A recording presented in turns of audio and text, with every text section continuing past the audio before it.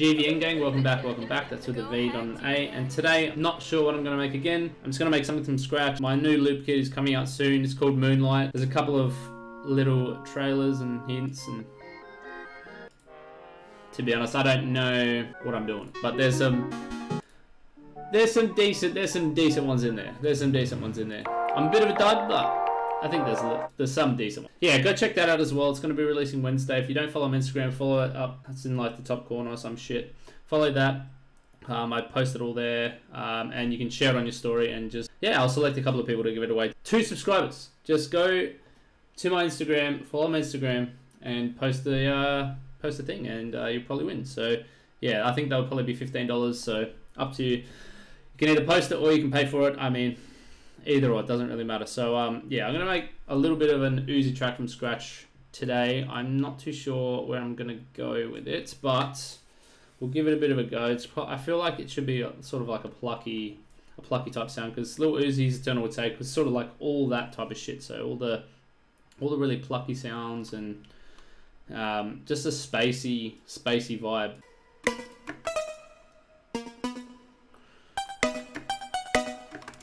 I'll put that one. Why was that on? Get off.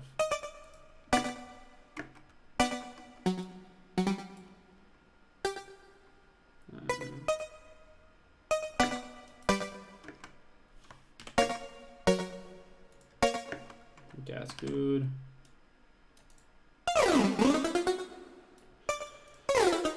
Okay.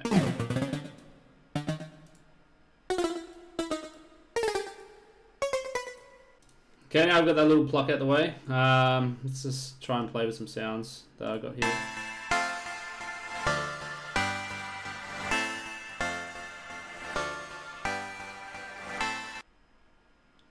Yeah.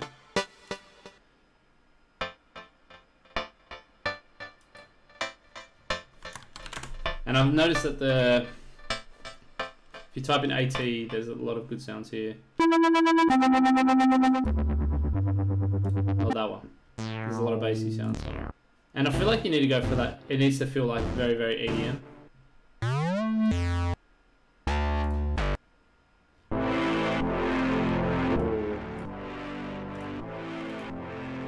like that a lot. We better do now. See if we can get something going. That's right.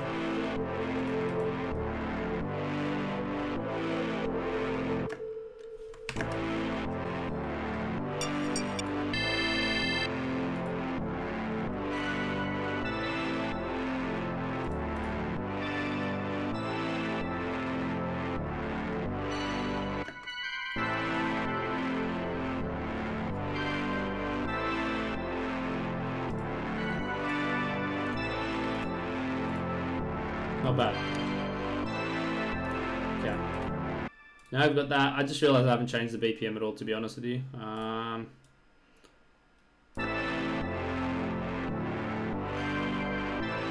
That sounds a lot better. Now let's add. Kind of needs some bell or some pluck. I feel like it's missing something in the. Oh, that sound! I keep doing it. Sorry, guys. It's 2 videos in a row now that I've done the exact same thing. We'll go over. I'm a very big fan of personal presets, to be honest with you. I know a lot of people aren't the biggest fans of using other people's presets and shit like that, but they normally use what's in the actual the VST itself, or they make their own. For the time being, if you're just like me and you want to make music for fun and see what you can do, then I feel like it's not really that important at this point in time. Yes, obviously as time progresses, you'll need to learn more about music theory and, like, I don't know, just learning how to make sounds in general. So yeah.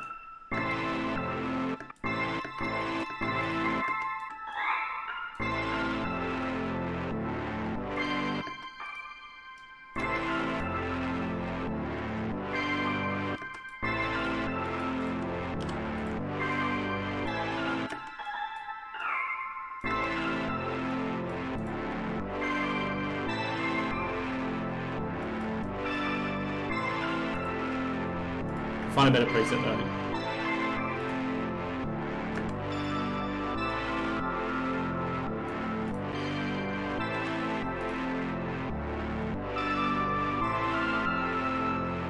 and that will do the melody.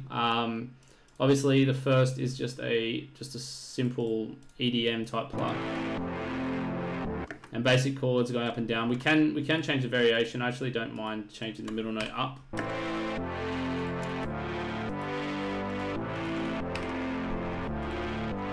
Gives a bit of variation. So that's a basic progression. It's not really anything too drastic. This is just a couple of plucks as a top line. In terms of actually making a hit, if you're a good enough producer and you're a good enough artist, you know how to collaborate, you know how to do things. So yeah, but anyway, so that's the little top line, and there's just the middle part as well, just a little pluck.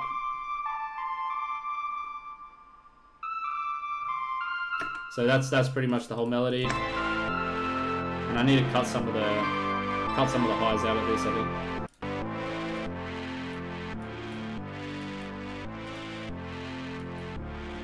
And we'll just lower these a little bit. I actually don't mind this because it just takes the eeriness out of some of the highs, because I feel like sometimes it can be really painful to listen to.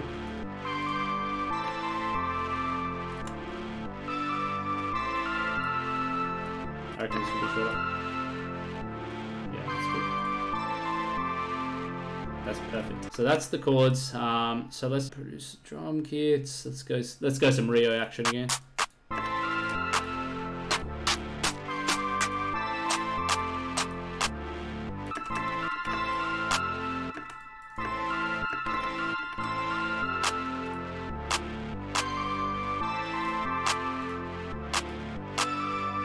Add a basic hi-hat.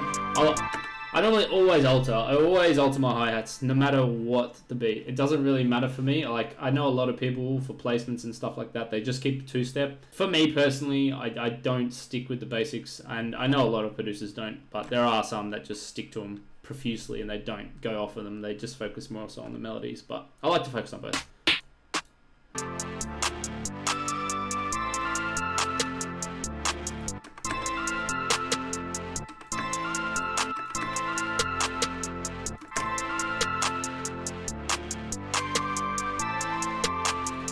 And let's just add a little snare roll. I don't know, just something different.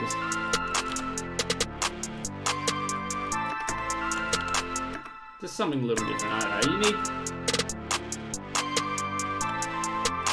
You need something different in there.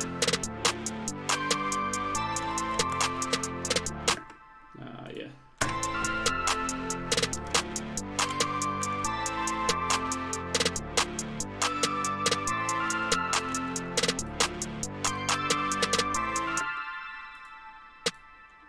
And then we'll add this at the end of the song.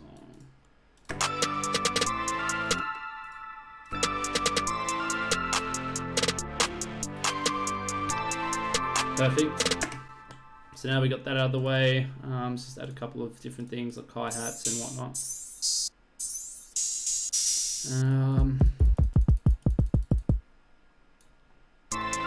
And then you basically just follow them. Obviously not with the kick, Gavin. Yeah, but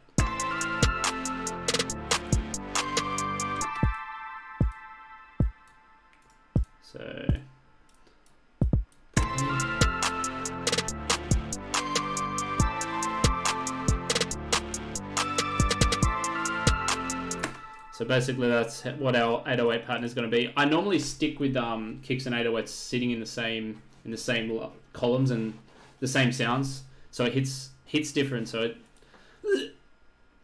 I normally have my 808s and kicks hitting at the same time, just simply because I don't really like how one without the other sounds. To be honest, it sounds a bit messy, in my opinion.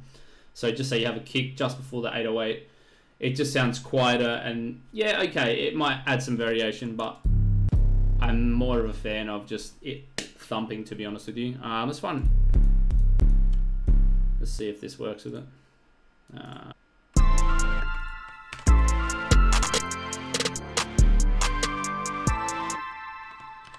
Okay, and I'll put this on here. I think I did that, yeah.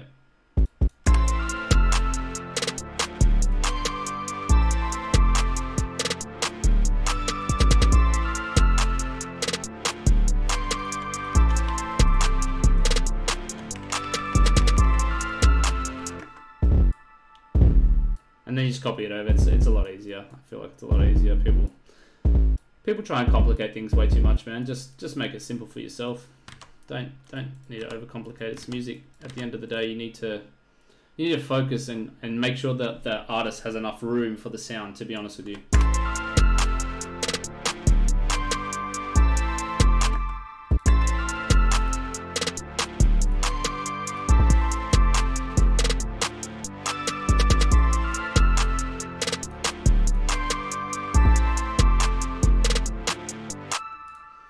Actually, I like that.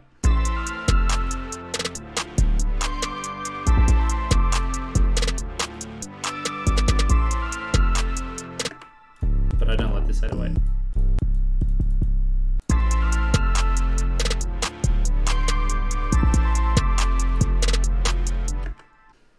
Shout out KBZ, he's killing the game right now. And this bullet 808 is actually so fire. I can't actually have used it in a lot of beats since getting this kit, to be honest with you. And Tex as well. I think that was his recommendations.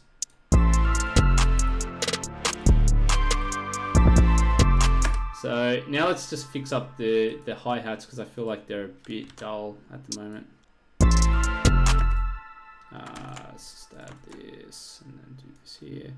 If you want to pan, this isn't panning, it's more velocity, but if you want it to sort of fade in, just right click on the note that you want in the velocity and then just drag it downwards, upwards, or whichever way you want it to go. So this one probably doesn't need to be so low.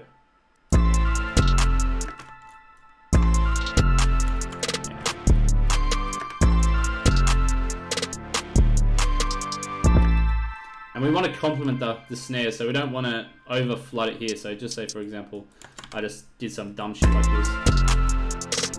It would just sound too messy, in my opinion. I like very clean mixes, very, very clean mixes.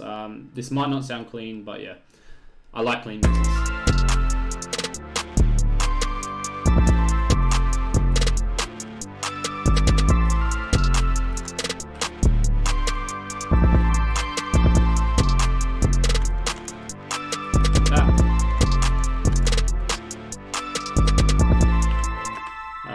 Add something here. I like to add some variation at the top as well. Sometimes it just adds a little sauce. Secret sauce. Oh fuck. Oh shit. Oh shit. Oh, what is going on? I don't know what I'm doing. Not that high.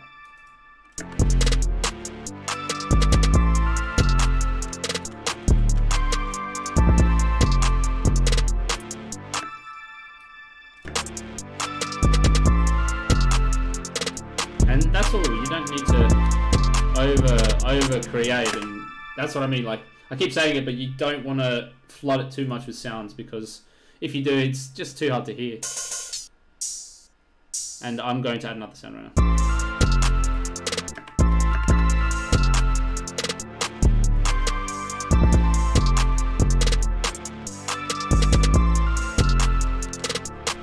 Just something subtle. Sometimes I do layer my my claps with snares, or which I have a little bit here. So I think, yeah, like here, there's a couple there. But I like to actually layer snaps as well. Snaps are like one of my favorite sounds to use, to be honest with you. I really, really enjoy them over claps and snares.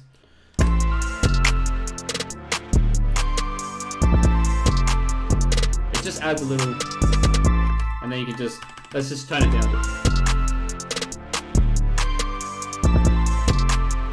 We can pan it to the left, so it catches them off guard a little bit. And don't pan it all the way as well. If you pan it 100%, you won't be able to hear shit. So yeah, just make sure that if you're panning something, just have it slight either way. Don't have it like this, because you won't be able to hear it.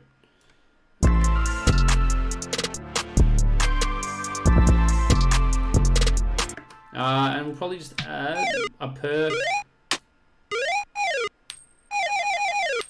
That's pretty cool. And I notice in Uzi's beats there's a lot of perks and shit like that, so I'm trying to make the whole beat full.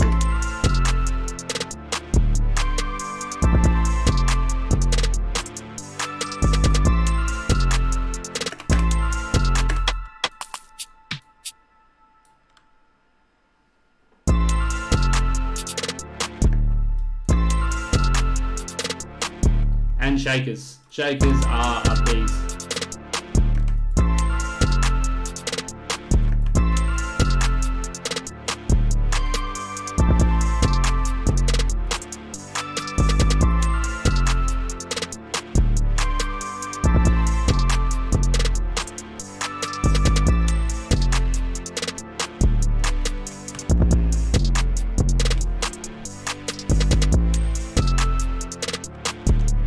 And that's basically it. We'll do a bit of arranging now. So I don't do much leveling, honestly. I really don't. As you can see, there's a couple of notes changed here, but in terms of what I'm actually doing, there's not really that much of a change. So what I did there is I just selected all and clicked channel routing, route selected channel starting from this track, and then it just puts them all into the track. So I just make sure that my hats are sort of within 12 to 15 decibels. I feel like that's a sweet spot for me, personally. And snares around 6 to 9, so that's okay. Clap is the same, around 6 to 9s. Snap, sorry, are like a bit lower, so probably like 12 to 15. And then this will go down a little bit more. I don't really like my hi-hats, my open hats sticking out, so I normally have it down about 30 decibels, to be honest. Shakers can also be changed. Coin toss, I don't even know why I put that in there, but it just has a little cool, just a little bit of variation. You can't have the same shit over and over, but yeah, that's way too loud, because that will be overpowering to the whole mix. So I'll do a little bit of arranging, but you get the gist of it. Basically, it's just, I don't know, arranging, I think I said the last video, but arranging in itself is just, yeah, something I'm still learning. I'm still a bit of a pleb at it, so excuse me if you are offended by anything that I'm about to do. So normally what I do is I just get rid of all this shit, and then on the first verse of the chorus, okay, on the first bars of the chorus, first 4 bars, I sort of just keep it as very minimal, and then sort of segregate it, and then make it all hit at the same time, and then throughout the verse, just get rid of all this and shit like that, and then sometimes add some variation to the 808. So we can just make that unique, edit pattern, and then so we can just get rid of a couple of these notes, so it's sort of a different feel to the whole beat. That's pretty much it for the beat. So I'm not gonna do much more arranging. So I'll just copy it over a couple of times, and that will be the whole thing. Do some automation. So you know my automation, love my automation, love the fade out at the end. I don't know why, but we always do it. Just for effect and feel. Add the tag in there as well. Last time I said that I was using just the laugh. Well, guess what? I've changed up. I'm not just using the laugh. I'm also using my own tag. So go ahead. Let's just line that up. Let's see what it sounds like. Go ahead. No, so go ahead, GVN. Tell me if the tag's low-key fire. The tag's low-key fire, to be fair. I actually don't mind it at all.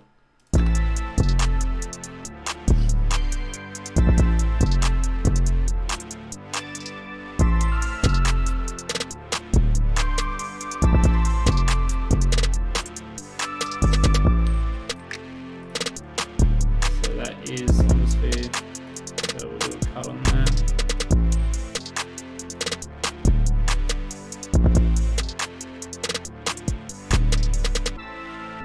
And that is my Uzi beat. Let me know what you thought of the video. Let me know what you thought of the beat. I'll put the beat at the end of the video just to see a full fuck you. So that's pretty much it for the beat. I'll put the beat at the end of the video just to show you guys what the end result sounds like. Obviously, I haven't really leveled anything. I'm going to level something really quick now. So, yeah. Like, comment, subscribe. Tell me why I'm shit, because if I'm shit and you guys aren't happy. 2 subscribers. Yeah, boy. Let's get to 3. Let's get to 3. Let's get to 30. I appreciate all the support. Nonetheless, obviously, it's only 2 subscribers. I keep saying I appreciate all the support, but I appreciate all the views that you guys are giving me on this channel anyway. The other one has like 20 views, so it's okay. But we'll get a few more views on this one. Get me 100 views, 50,000 likes, 40,000 comments, 50 million subscribers. I'm your boy PewDiePie. Without further ado, guys, I'm out of here because I have to be going now. So peace up to the V, to the G, to the A, to the... Go ahead, GVN.